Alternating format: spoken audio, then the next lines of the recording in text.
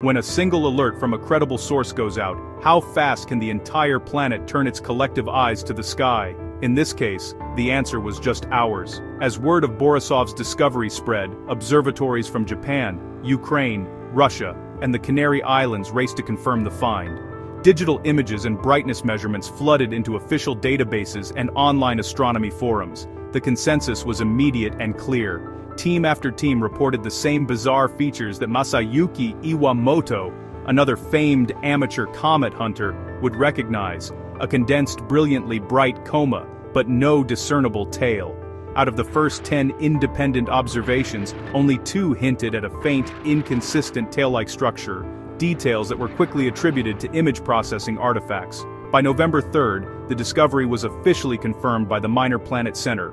The provisional tag was replaced with its formal name, C/2025 V1 Borisov.